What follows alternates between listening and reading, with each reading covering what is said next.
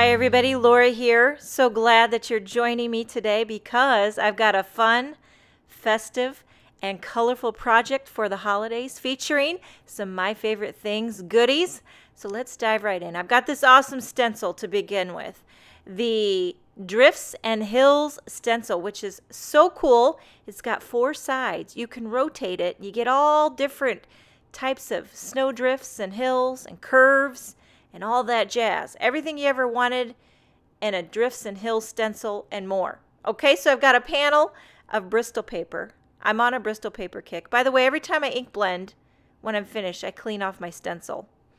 And I'm not going, I wouldn't say this is rainbow, but it's what I like to call a holiday style rainbow because I don't do all the colors. I do red and orange. Here I wanted to stop because I got to tell you, I wanted to stretch out my red to the orange to the yellow. So I wanted a really orangey red.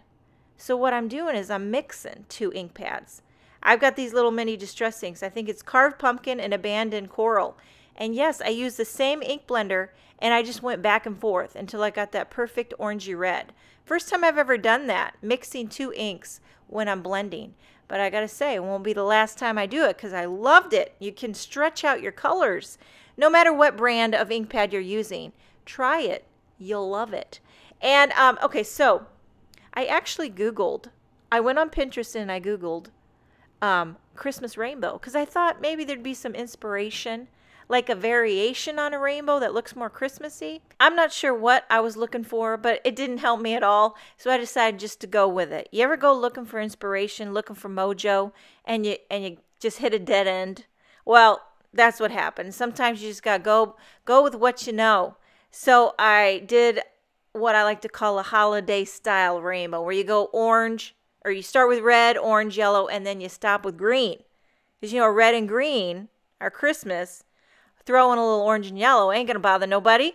That's what I say anyway. That's my story, and I'm sticking to it. So I'm working my way through. I'm onto the greens, and I'm loving how this looks. It's very dreamy.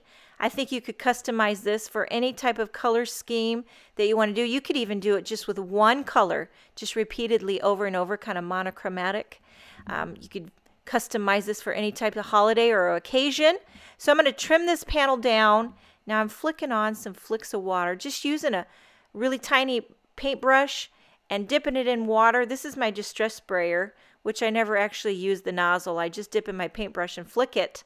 Moving right along, now I am die cutting a few snowflakes onto some vellum. I actually ended up die cutting 6 snowflakes, and I like to use that retractable needle tool. Really helps you to pop them out of the vellum and pop out all the little pieces within the designs of the snowflakes. And then I'm going to move on to the sentiment. I have this gorgeous Joy word die, which I love the handwritten scripty look of it. And whenever I use word dies, I like to die cut several of them, stack them up. It gives it nice dimension and really pops off your project.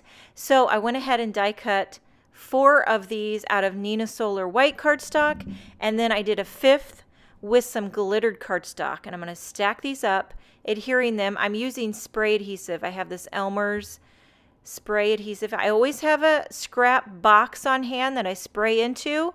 One thing I love about the spray adhesive is that you do have a little bit of play time, that you can slide the die cuts around until they're aligned perfectly before it dries permanently. I never used to use spray adhesive. I used to always use Tombow Mono liquid adhesive, and I still do. If my die cuts aren't too intricate or thin, I'll pull out the liquid adhesive, no problem. But when they're like this Joy, that little loop on the O, if I tried to put liquid adhesive on that, it'd be oozing out the sides.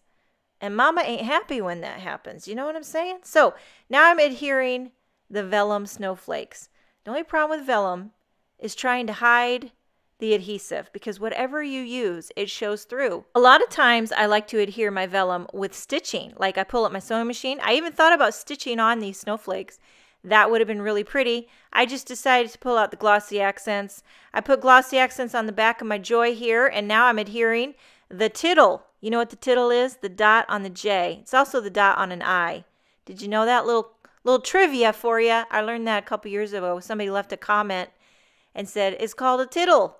And now I know, and I like to pass on that information wherever I go. So to hide my adhesive for the snowflakes, I adhered a few clear droplets right in the centers. Now I'm going to pop up my panel onto a white card base, and then just to finish it off, I'm going to emboss a sentiment from the Snow Globe Sentiments.